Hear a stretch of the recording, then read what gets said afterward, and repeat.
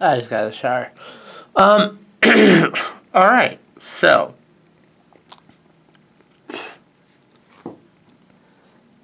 My sister will give her own take on Death on the Nile.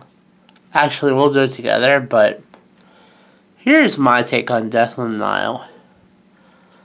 I actually enjoyed it. I liked it.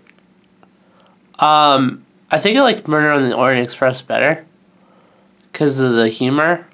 This one really didn't have any humor in it. He was more serious. But technically, this book took place before Murder on Orient Express.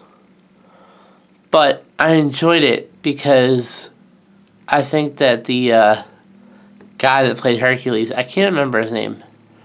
He's a really good actor. I thought that he did a really good job for,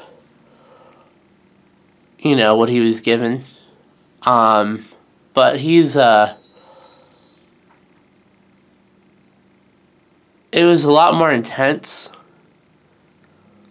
I don't want to give too much away because we'll have a real movie review on it, but I actually want to say I give 5 out of 5 for Death on the Nile. But you'll hear more with me and Courtney, so I'll see you guys in a bit.